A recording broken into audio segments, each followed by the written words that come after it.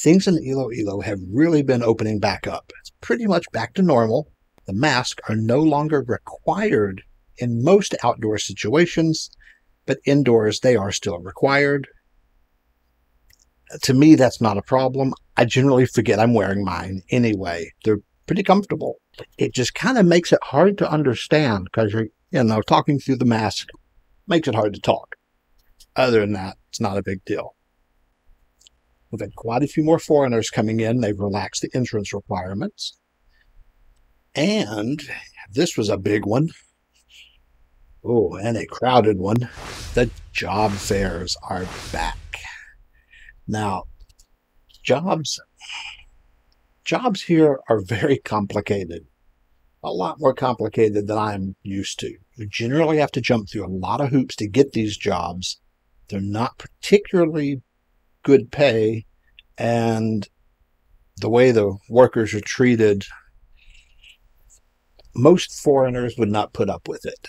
It's normal here. Hopefully they'll be making some improvements for the workers' rights, but I stay out of as much of that as I can because I don't hire people here. But we got this job fair. We went to Robinson's Haro not too long ago, and we had a friend of the family that was applying for a job out in Antique, a far side of the island, applying for a job out there, but had to come here to interview. Seems a bit extreme, but I imagine not too many people came all the way across the island to interview, so she was probably one of the few. I guess it works. The mall is extremely busy today because of a job fair.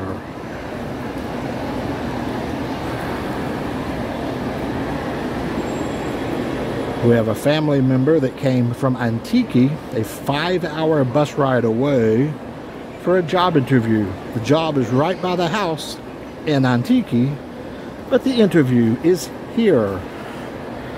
I don't think I've ever traveled 5 hours for a job interview. We've seen, I should have gotten a picture of this. Oh, this was at Mary Mart, one of the little local small malls. And there was a job posting at the food court for a busboy. The busboy. They pick up the dishes, they take them to the back. Not an extremely complicated job. Under 26, over 5'2", college degree for a busboy. I was like, you gotta be kidding me. Luckily, I'm not looking for a job. It's bizarre. It is different. Most countries, these things would not even be legal. They can't even ask your age in the U.S. But here at Robinson's Mall in Haro, the jobs were not for Robinson's necessarily. That was just where they were holding the job fair. There were a lot of people looking for jobs. Let's go take a look at it. The food court, as you can see, has very few restaurants, which is unfortunate. It's full of people today simply because of the job fair. You can see they're all sitting down filling out paperwork. There's almost no restaurants, and that food court needs some help. The mall's fairly busy, so I don't know what's up with the food court. Downstairs are a number of restaurants, your basic fast food places that they have everywhere, and they seem to get a decent amount of business. So maybe the food court just doesn't get the business. I don't know, but it's shockingly empty. And you can see this line upstairs is part of the check-in. They're in this huge crowd going in to get checked in to go downstairs for the interviews. This is a very popular job fair. Actually, I've seen busier, but this is pretty crowded. This mall couldn't hold too many more people. This was a pretty good turnout. There's a lot of people looking for jobs. As an aside, check out the artwork at the CR. Yeah, it's kind of weird. We're going into the bathroom, and there's some amazing pictures on the wall. Like, these are really nice. There's some good photographers here. These are different events around the city. different like tourist attractions and such. And there's just some really nice artwork in the passageway leading to the CR. Later in the afternoon, the job fair started clearing out and the mall kind of became back to a regular mall. We did a little bit of shopping after lunch, just kind of hanging out, enjoying the day. And enjoying it not as crowded. Man, it was crowded this morning. The movie theater recently reopened. I think there's only a couple screens open, depending on how many movies are coming through. Not a lot of movies at the moment, so even like Festive Walk, I think, had like, it was either 6 or 8 screens, and now they're running 2. SM City's theater hasn't opened yet. The main Robinsons downtown has not opened yet. The Robinsons here at Jaro is open, but that's at only a couple of screens. It's an improvement, and as movies start getting released more, hopefully the theaters will open more. Hasn't been a lot of movies released at the theaters, as far as I know, anyway. And here downstairs, we have all our regular fast food places.